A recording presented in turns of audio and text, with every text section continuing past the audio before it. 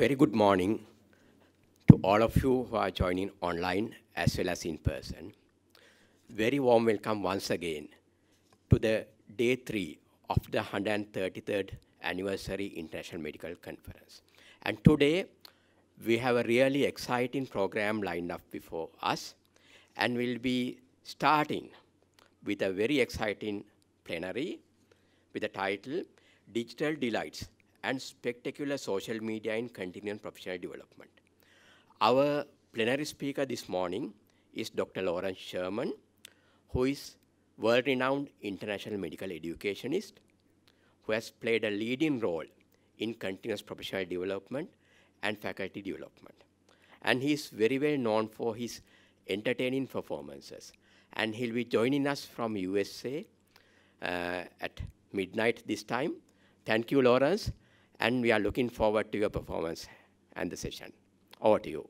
I'll be sharing my screen now, and then we'll get on to the presentation. I can tell you that it is my honor and my pleasure to be a part of this wonderful conference. As my dear friend, Professor Karuna Thalake has said, I'm a medical educationalist and have been a medical educationalist for 26 years. If you see on the left side of your screen, that's what I looked like maybe 30 years ago. If you look on the right side of your screen, you can see what I look like. My goal is to talk to you today about the breadth of all health professions education and how digital delights and spectacular social media can help all of us be better educators and also be better learners. Because if you think about this, every one of us has committed to a lifetime of lifelong learning. And as the way we teach changes, the way we learn changes, and the way we learn has to adopt and adapt to the current situation. Well, I am truly humbled to be a part of this conference. And as Indika said, I'm in Virginia. I'm very close to Washington, D.C. It's just 15 miles down the road. And it is indeed, as I look at my clock, 11:35 p.m. here.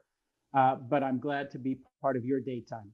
When we originally talked about this, I was going to be in the beautiful city of Colombo with you, a place I've never been. And hopefully, if you like this presentation today, maybe I'll get invited back for the 134th conference and we could all be there together. Now, you have a wonderful president of your association, and it's so humbling to have been invited by him, my dear friend. You know, just down the road, we have a president here in the United States, but I will not get political.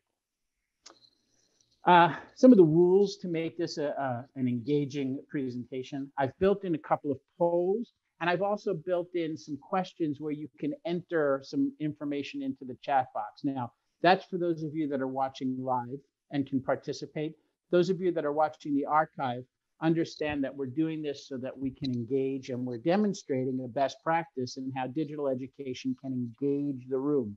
So if you are able to vote in your polls, please vote in those polls if you're watching the archive. And if you can enter into the chat box any information, please enter it there as well. And my goal will be to see that information later. But please do interact with me, because I think the goal of any educational experience, whether it be digital or live, and whether we be using this platform or whether we be using social media, is to engage in a conversation and not just to have me talk to you. I want to hear from you and have you talk to me. Now, here's my first poll, and I'll launch this now. So what I want to understand is, from those of you who are participating, does digital education have a place in health professions education overall? Good. I see you're starting to vote, so this is very good. Please vote now if you can, because it's important for me to understand what you're thinking now so that I can tailor my talk to meet those needs. And it's great to see that the first few people that have voted have said yes. I was hoping that nobody would say no to this, but please continue to vote. I'll close the polling in a moment.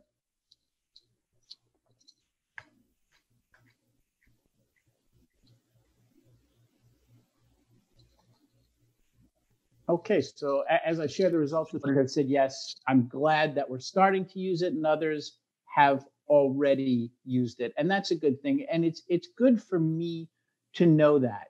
And by the way, if I've taken the polling down, if it still appears on your screen, you could always hit the button that says close. Well, so I think that we're in a space of digital transformation. We're in a place where those of us that never had to teach using digital platforms, and those of us who have never had to learn using digital platforms, now in the age of this pandemic, we've all had to adopt, right? So I've changed what I call myself. I think all medical and health professions educators, while they'll always be teachers, I consider myself a global inspirational learning facilitator. And those last two words are the important words to me.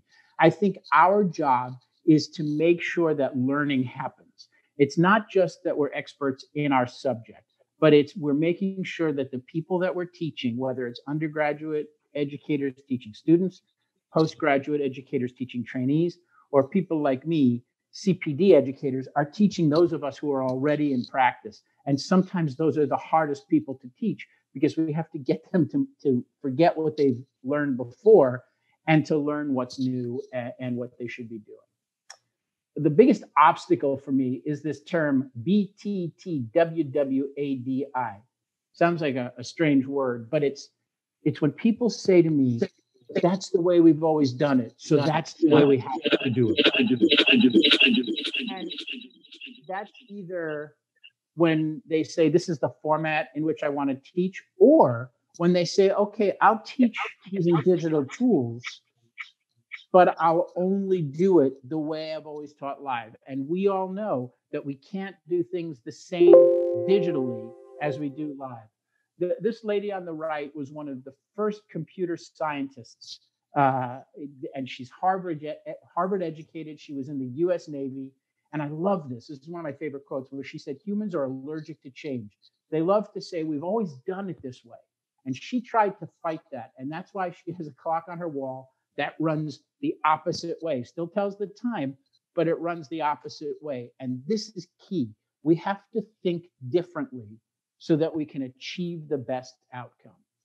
So now the folks at Gartner came up with these great definitions. And I like to use them because we all use these terms, innovation. We hear the term disruption all the time now. But what do we mean by that? Well, to me, I think innovation means doing the same things we've always done, but doing them a bit better. So being innovative is being a little bit creative. Being disruptive is making things that make the old things obsolete. So if we're now using digital education, if we're now using social media, we're using them so that what we've done before becomes the old normal. And what we do now is the new normal. So let me ask you this. Are we, in your opinion, experiencing disruption or innovation? And you see this little logo here where it says chat box? This is that time where I'd like you to enter things into the chat box. And we have one of the SLMA people are watching the chat box for me, and they can jump in and tell us what you're writing in that chat box. But the question for you is, are we experiencing disruption, meaning we're changing everything so that we don't go back completely to the old way, or are we just changing things slightly, innovation? So while you're entering that, and to my friend at SLMA, if you want to jump in and tell me what people write, you can do that. I'm going to move on for the sake of time. So if you think about it, good. I see people are using chat. So I think many of us have had to leave our comfort zone. Many of us have had to say, okay, I was very comfortable doing things the old way. Now I have to do things the new way. And I saw this T-shirt on social media, and I took a picture of it. This is the funniest thing. How many of us have been on a call, a Zoom call or some other digital call or meeting where someone's talking, you see their lips moving, but you can't hear them, and everybody else is either saying to them or typing in the chat box, hey, hey. And so the person has to say, oh, sorry, I was on mute. Didn't really happen that much when we were teaching live. Maybe we had a microphone that wasn't turned on, but we were never in an environment where people couldn't hear us. So what are these delights of digital learning and education? Well, in our world of CME and CPD, digital learning has always been a key part of CME. E-learning was built in the early days. If you think of the big innovators like Medscape, who I'm sure all of you know, they early on knew that digital platforms were a good place for education to be delivered.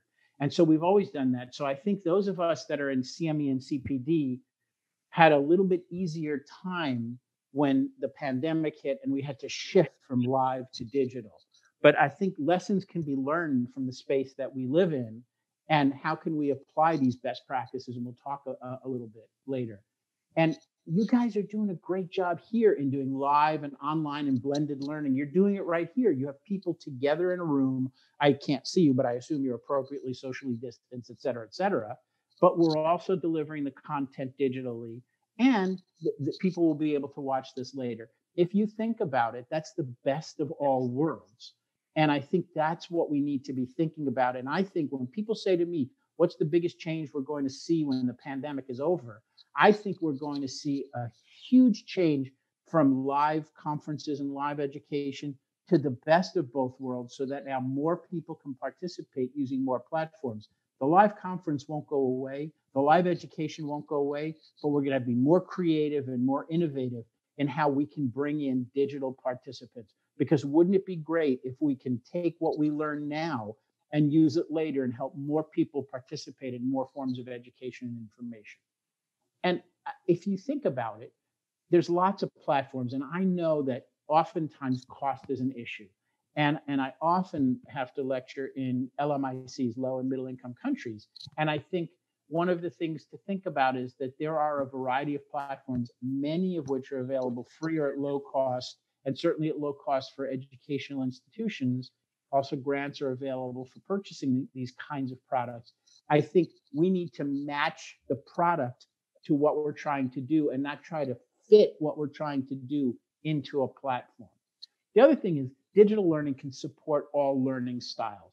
We have to remember that when we're teaching digitally and when we're learning digitally, we have to do it in a place where we're comfortable, and that the type of learning we're looking for and the type of teaching and learning facilitation we're trying to do needs to be able to be used.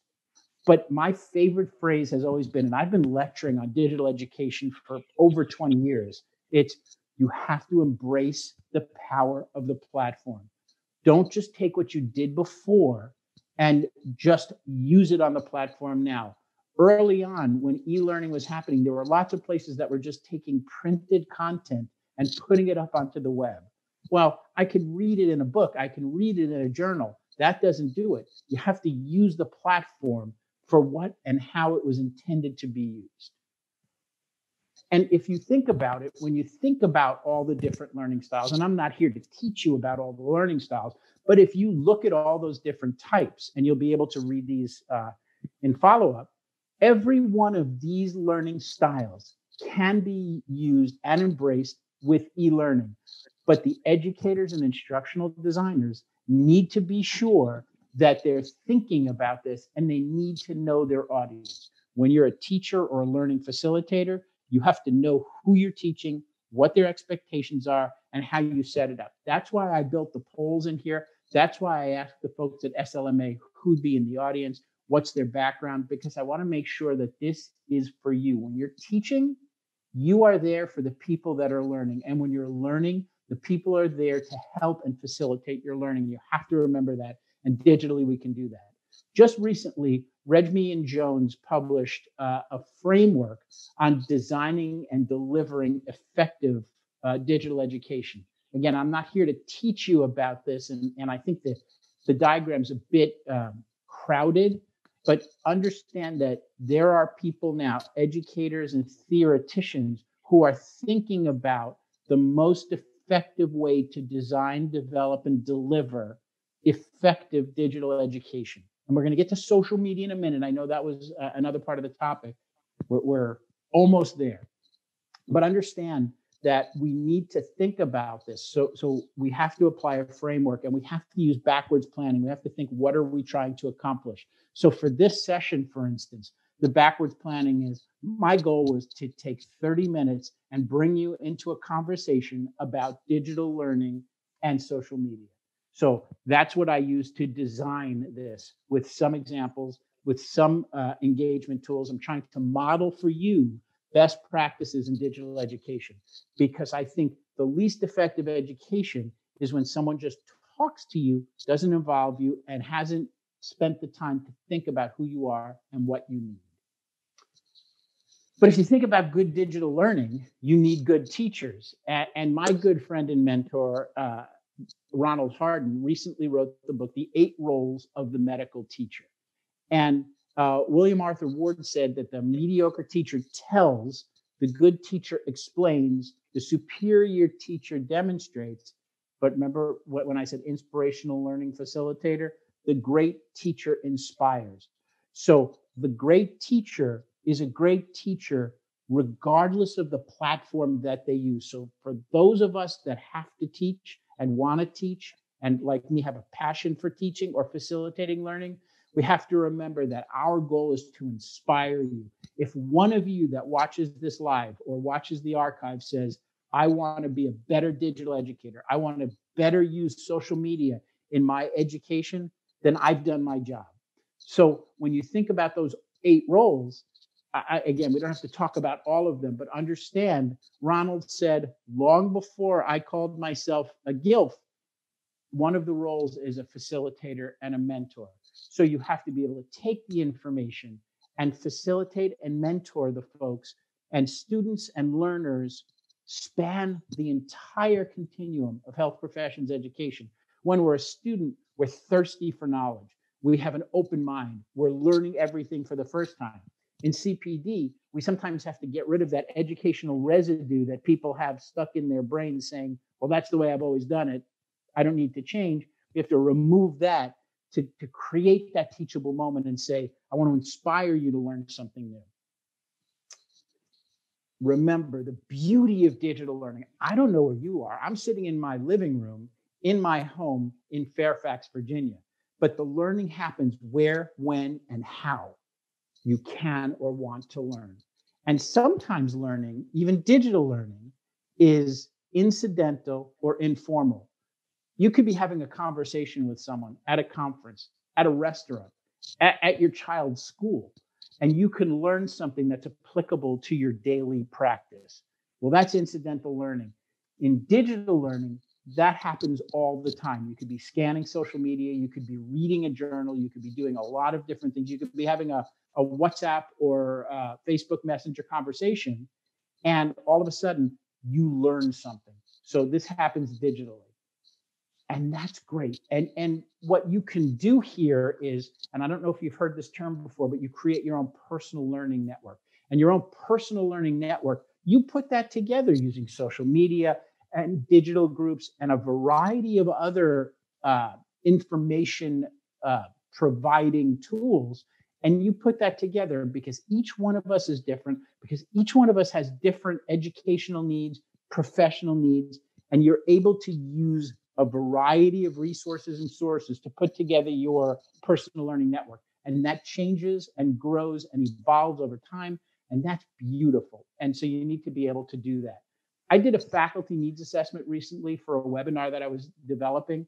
And a lot of faculty who have to teach had lots of challenges in moving from teaching live to teaching digitally. And these are some of the themes that emerged. But the one thing that came through clearly, and I've also done a student needs assessment, was that students and faculty are both struggling with trying to figure out how to behave, learn, and adapt to the new normal, and how to use the platforms to the best of their abilities as learners and as teachers. And so these faculty have evolved, and they're using the e-learning, and they're evolving, and they're growing. And they're growing even in places that they may not have wanted to or knew they had to. And they're having to test and assess in these new environments. And I think what we're seeing here is we're seeing a beautiful change. Here's my second poll, and I know I only have 8 minutes left, so I'm going to guide you through this pretty quickly. I'm gonna launch my next poll. Hold on one second. I want to give you the other poll. Here's the second poll. I'm just curious that, do you use social media as a part of your professional practice? If you can vote quickly, I'd appreciate it so that I can get to the rest of my content. So please vote now.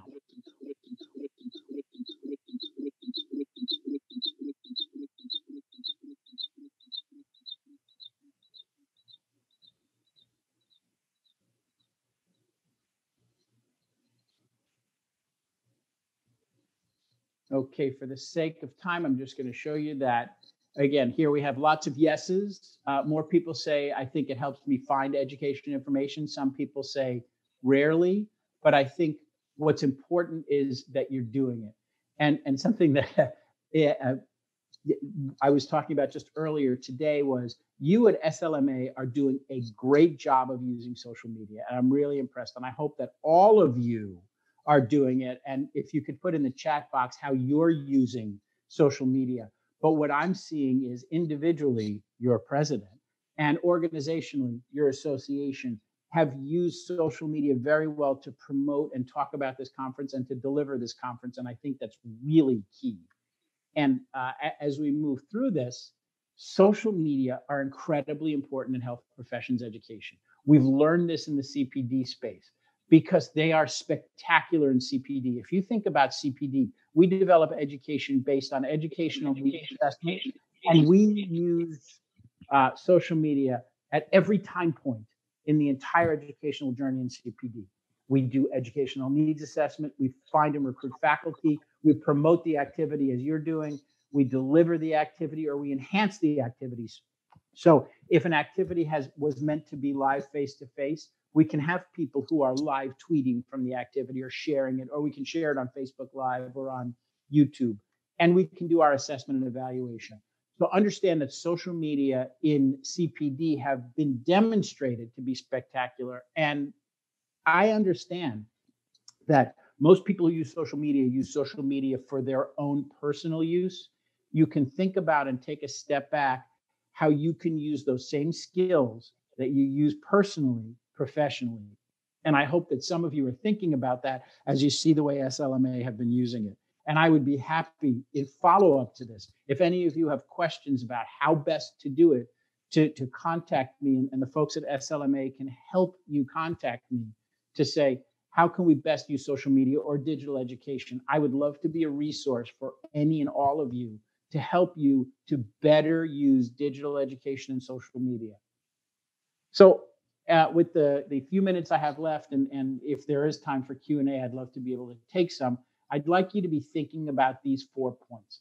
I think everybody needs to be open to using existing and new media across health professions education. And if you think about it, we've been forced to do it.